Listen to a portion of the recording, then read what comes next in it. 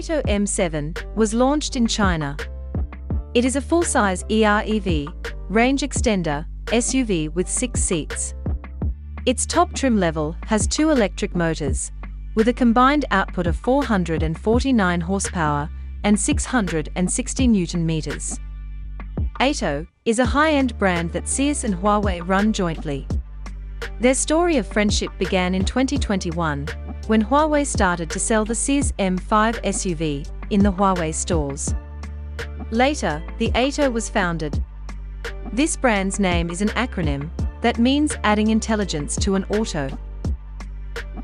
The AITO M7 is a full-size SUV. Its dimensions are 5,020 mm length, 1,945 mm width, and 1,775 mm height, with a wheelbase of 2,820 mm.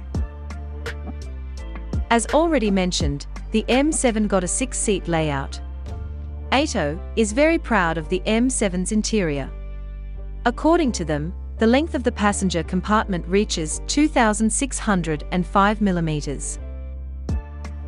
The center console of the AITO M7 looks nice with some wooden and gloss black trim.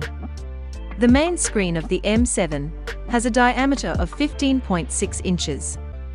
As for the instrument panel, it is 10.25 inch. Other features of the M7 include 2 wireless phone charging pads, a diamond gear shifter, and a sporty steering wheel with a flat bottom.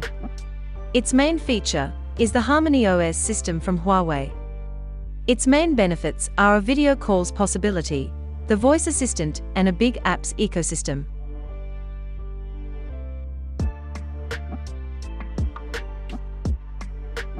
Under the hood, the M7 has got a 1.5-litre 4-cylinder turbocharged petrol engine with an output of 92 kilowatts, or 125 horsepower.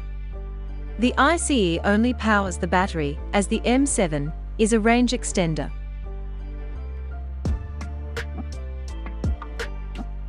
Thanks for watching, and give your comments below.